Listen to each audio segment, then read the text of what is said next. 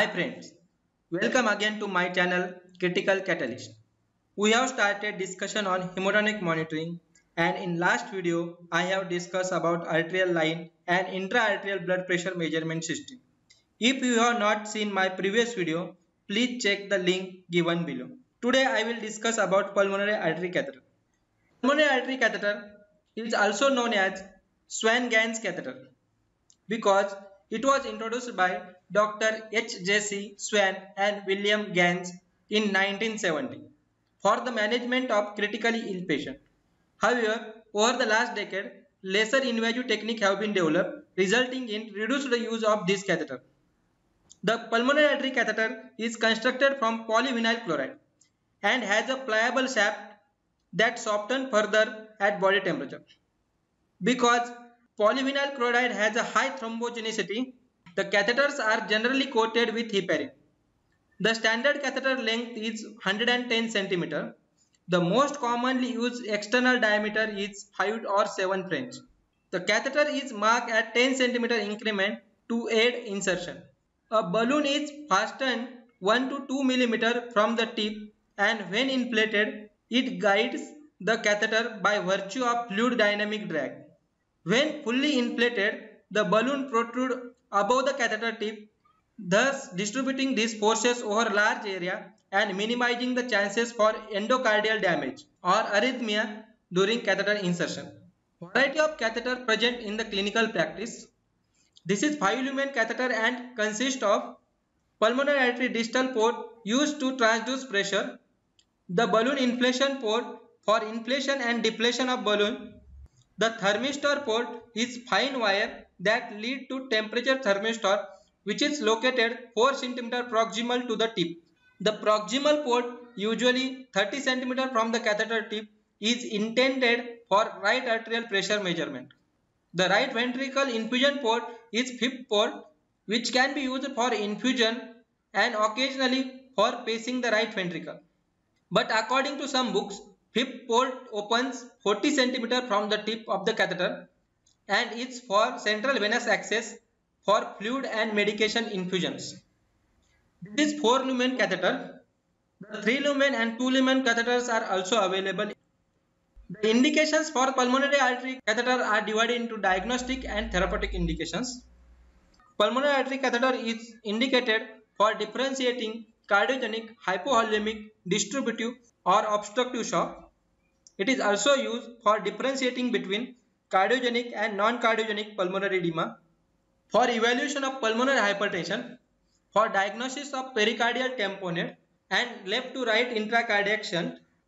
Also used for the management of the perioperative patient with unstable cardiac status, for complicated myocardial infarction, for patient following cardiac surgery, and for patient of severe preeclampsia.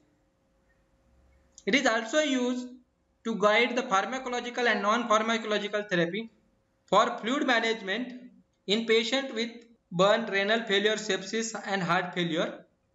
Absolute contraindication to pulmonary artery catheter placement include infection at the insertion site, presence of right ventricular assist device, insertion during cardiopulmonary bypass, right-sided endocarditis, arterial myxoma, tricuspid or pulmonary valve replacement, and lack of consent.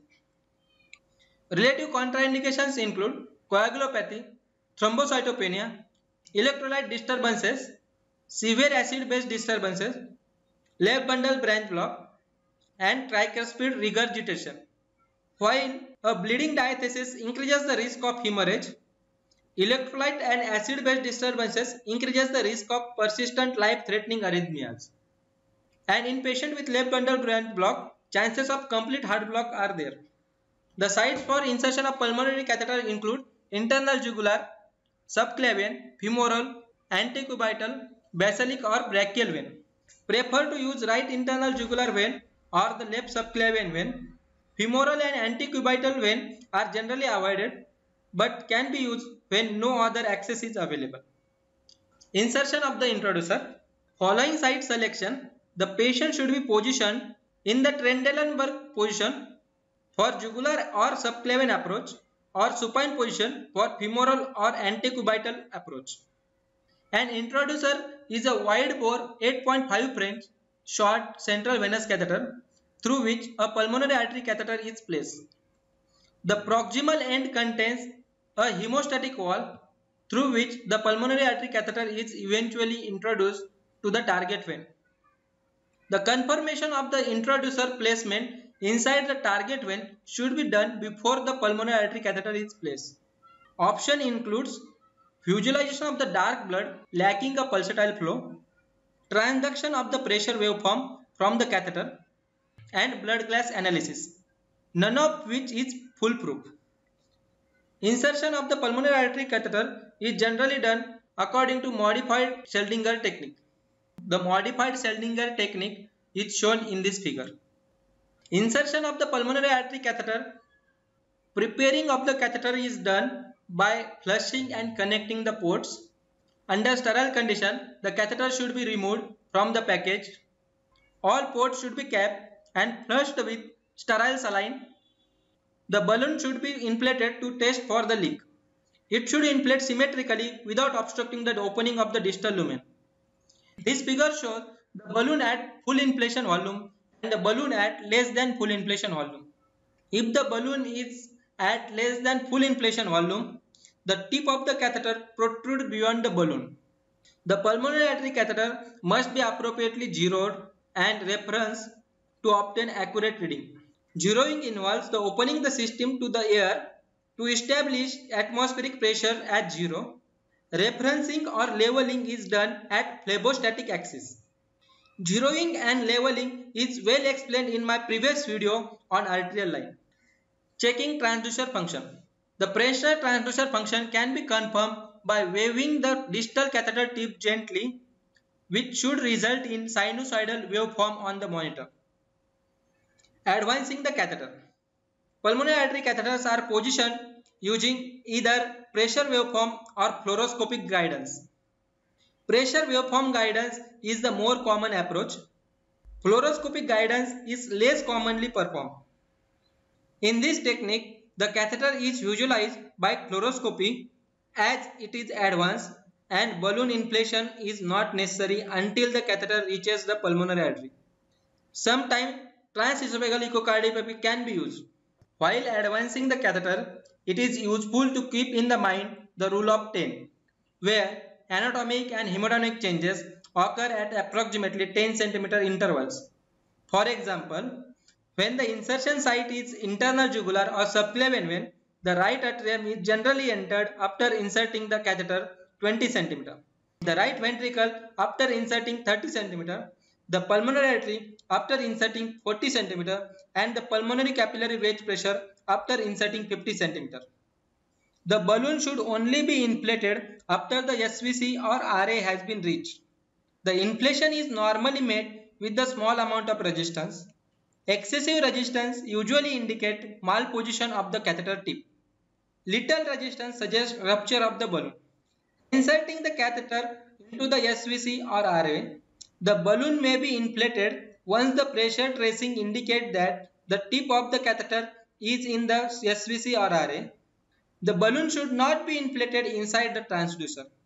The normal mean right atrial pressure is between 0 to 7 mm of mercury. Once the balloon is inflated, the catheter is advanced slowly. When the catheter tip is advanced across the tricuspid wall, the pressure waveform changes and the systolic pressure increases. The normal right ventricular diastolic pressure is 3 to 12 mm of mercury and peak systolic pressure is 15 to 25 mm of mercury. If a right ventricular waveform is not observed after inserting the catheter 40 cm, coiling in the right atrium is likely. In this situation, the balloon should be deflated, the catheter withdrawn to 20 cm, following which advancement should be repeated with the balloon inflated. This is the graphical representation of the transition of pulmonary artery catheter and respective changes in the waveform. When the catheter reaches in the right atrium, the waveform is like the central venous pressure. When the catheter reaches in the right ventricle, the waveform changes and systolic blood pressure increases. When the catheter enters into the pulmonary artery, the waveform changes and diastolic blood pressure increases and the diacritic notch appears. And when the balloon wedges the pulmonary artery, the waveform changes and pressure drops. It again look like the waveform in right atrium but little higher pressure because it represents the pressure of the left atrium. The risk of arrhythmia is greatest while the catheter tip is in the right ventricle. Thus, the catheter should be advanced from the right ventricle to the pulmonary artery without delay. When the catheter tip passes across the pulmonary wall, the diastolic pressure increases and a dichrotic notch appears in the waveform. The normal pulmonary artery systolic pressure is 15 to 25 mm of mercury and the pulmonary artery diastolic pressure is 4 to 15 mm mercury. If more than 30 cm to 40 cm of the catheter has been inserted and the pressure tracing still indicates that the tip is within the right ventricle, then the catheter is probably coiling in the right ventricle or the right ventricle is enlarged. Once the catheter tip has reached the pulmonary artery, it should be advanced until the pulmonary capillary occlusion pressure is identified by decrease in the pressure combined with the changes in the waveform. The balloon should then be deflated and the pulmonary artery tracing should reappear. The normal mean pulmonary capillary occlusion pressure is between 4 to 12 mm of mercury. If less than 1 ml of air is required to obtain a pulmonary capillary occlusion pressure tracing, the tip of the catheter is probably in the distal PA, that is overwedged, and further inflation may lead to vessel rupture. The catheter should be withdrawn 0.1 to 0.5 cm with the balloon deflated and then balloon is re-inflated with 1 to 1.5 ml of the air to check the position. This diagram shows the changes in the pressure while transition of the catheter from right atrium to pulmonary capillary wedge pressure. The pulmonary capillary occlusion pressure is best measured with the patient in the supine position at the end expiration, because at end expiration all intrathoracic pressures are equal to atmospheric pressure, which allows the pulmonary capillary occlusion pressure to be accurately measured regardless of whether the patient is spontaneously breathing or mechanically ventilated. After the pulmonary artery catheter has been secured, a chest radiograph should be obtained to confirm the position of the catheter. The catheter tip should ideally be located in the zone 3 and should cross the midline by no more than 3 to 5 cm. However, the chest radiograph is not specific. The lung can be divided into 3 physiological zones of blood flow. These zones are based upon the alveolar pressure, mean pulmonary artery pressure, and pulmonary capillary pressure.